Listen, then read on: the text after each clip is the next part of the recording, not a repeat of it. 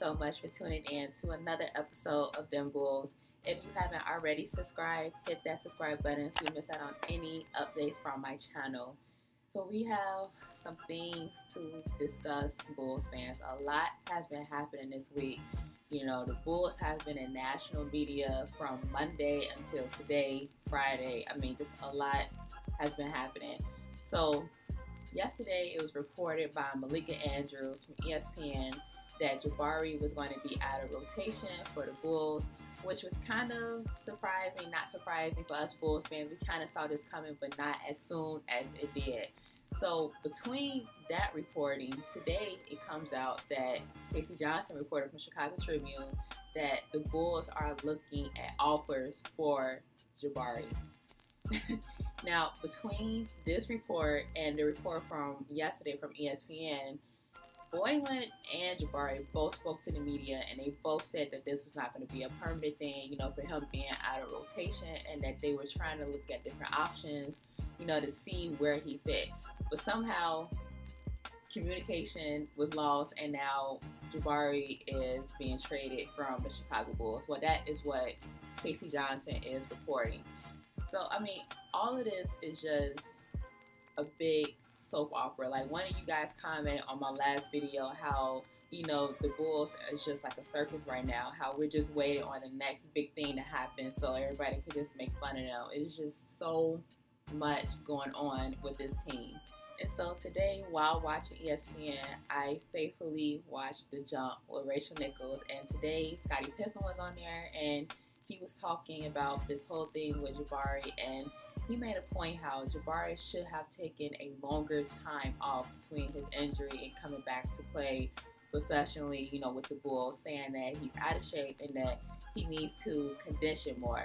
Now, I totally agree with everything that he said, but it's just crazy between him and Zach. They both got hurt around the same time, and Zach is playing like he's never been hurt, while you have Jabari, who looks like he's out of shape. Now, he has trimmed down a lot, but he still looks like he needs to, like Scottie Pippen said, to condition more. So you can obviously see where a lot of players say they put in work for off season. It shows on the court, and it shows that Zach put in a lot of work, and it just seems like Jabari, not saying that he didn't put in a lot of work, but it just is evident. And since we are talking about trade talk so early, tell me, who would you want the Bulls to get, you know, to trade Jabari Parker for? Now, in my opinion, you guys are probably going to kill me for this, but I would want the Bulls to trade Justin Holiday and Jabari for Markelle Fultz. Do not slam me in the comments. That is my opinion. Now, some people are throwing out trade talks on Twitter saying that the Bulls should trade Jabari for Otto Porter from the Wizards. That is the most ridiculous idea I have ever read or heard of.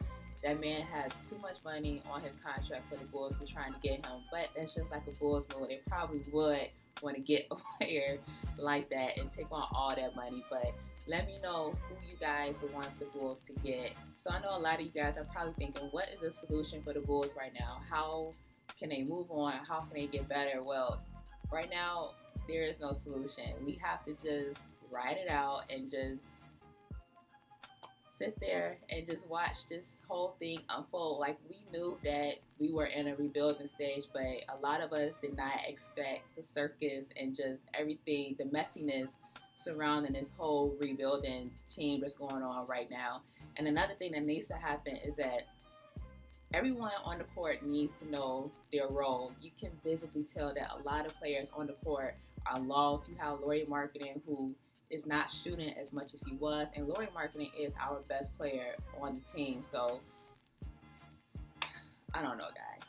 So let me know what you guys think in the comments about everything that's going on with the Bulls this week. I forgot to mention that Zach Lavine is going to be out with an ankle injury for the next couple of games. I mean, the news, depending on how you're taking this, news probably keeps getting better and better, or worse and worse, depending on if you're rooting for a tank or if you're just like me and it's too much. Let me know you guys' opinions and thoughts in the comments below, and I will see you guys in my next video. Make sure you subscribe if you haven't. Thanks so much for watching.